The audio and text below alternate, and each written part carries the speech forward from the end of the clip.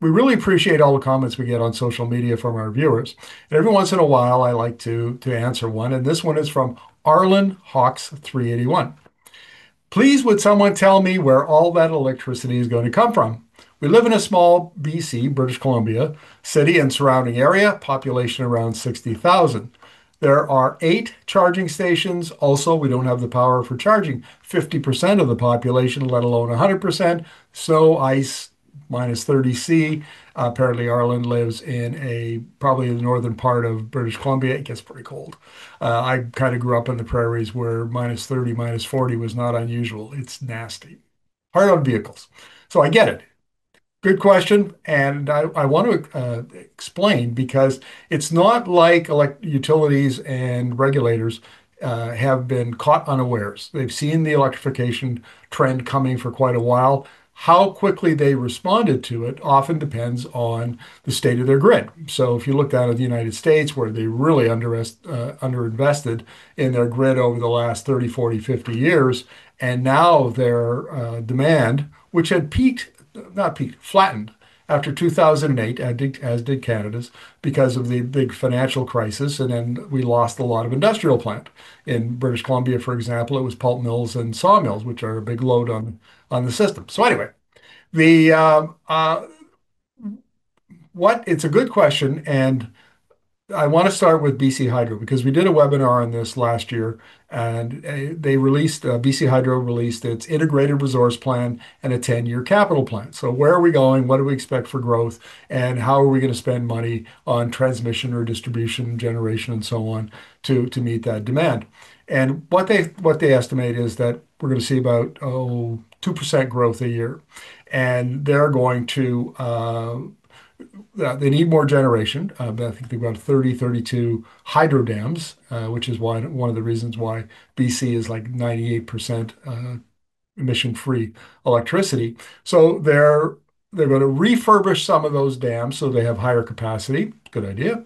But they're also going to go revisit an idea that there was a very big political kerfuffle back in 2017 because the previous government had issued power purchase agreements for wind and solar and run of river. And because the cost at that time, say 2009 to 2017, the cost for those technologies was much higher than it is today. I mean, today, solar with batteries is cheaper than natural gas in some markets. And so it was the fact that the province overpaid for electricity from those sources politicized it. But they're going back now because the technologies are so much better and so much cheaper. And so already BC Hydro has issued requests for proposals and chosen independent power producers who will erect solar farms or wind farms, mostly those two, and they'll buy them on 20, 25-year agreements. Uh, so in British Columbia, that's how the BC Hydro and the government and the regulator are handling it. They're expecting that's vigorous growth. I mean, back in the heyday, it was 2% a year. The Americans, 3.5%, 4%. A lot of it is data center related. A lot of it is heat related because they have the southern part of the country that's very, very hot, and air conditioning, is a big load. So they're expecting enormous growth and having a really hard time keeping up. I sit on the U.S. Energy Association journalism panel quite often for their monthly technical briefings, and it's almost always utility executives. And I can't tell you how many times I've heard executives say, "Look, we're retiring coal too fast, we're retiring gas too fast. We can't get wind and solar and batteries into the system and connected fast enough, and we're worried."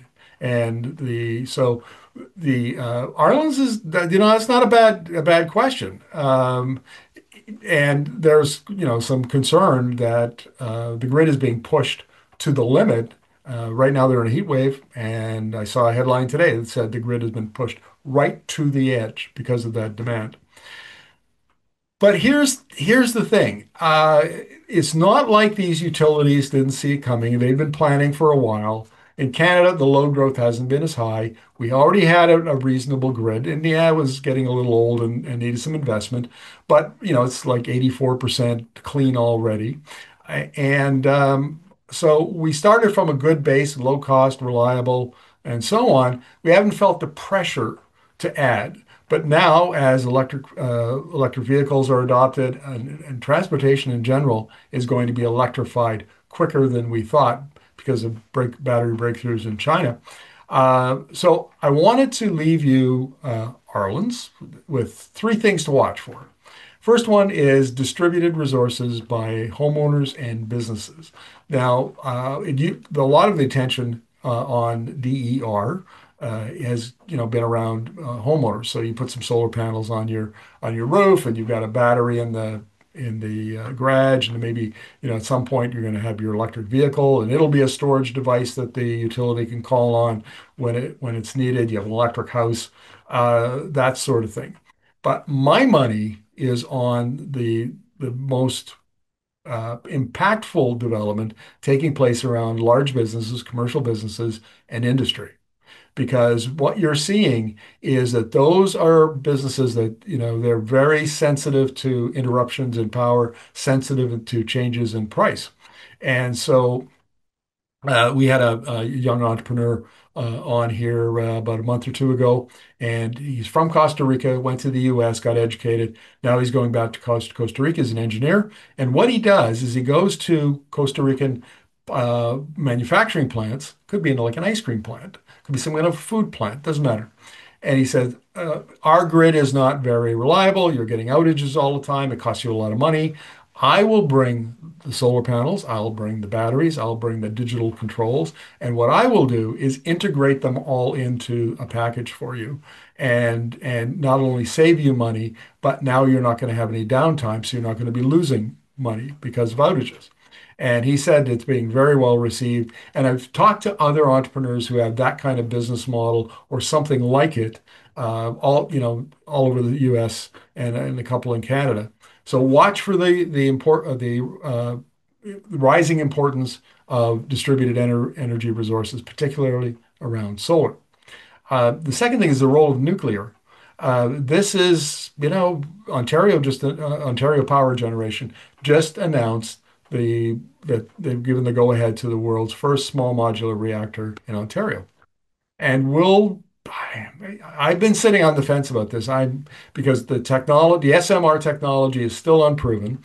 We've had some projects like NuScale in the US go toes up because it just wasn't feasible. They couldn't get their costs down low enough. And I took kind of a show me attitude. I did the same thing with hydrogen, and it turned out that hydrogen was not what it had been hyped up, and it'll play a much smaller role in the energy transition. And I suspected that maybe that would be the case for nuclear. So we'll see what happens in Ontario. We're watching that very closely, but China's building a bunch of it. Russia's apparently embarked on some more, and nuclear seems like it's got a bit of a renaissance here. So we'll see how that goes. The third piece of this is Prime Minister Mark Carney's plan to build a national grid, or at the very least, to link up the provincial grids east and west so we can trade more electricity east and west. And the reason for that is we have a lot of hydro, BC, Manitoba, some in Ontario, Quebec is huge, Labrador, Newfoundland and Labrador. So uh, they pair very well with renewables, with wind and solar, the intermittent resources. And of course, when you can trade electricity, so let's say with solar, as the sun starts to set in other parts of the country, they can draw on their neighbors who are still generating power through wind, solar, and other sources. And it's a way to stabilize the grid, bring down costs, and get things done much quicker and more flexible, more resilient. So distributed energy resources, the role of nuclear, and the East-West trade national power grid in Canada, I think are going to be three big stories that we'll be watching over the next 5 or 10 years. And they will address your question about where the electricity is going to come from.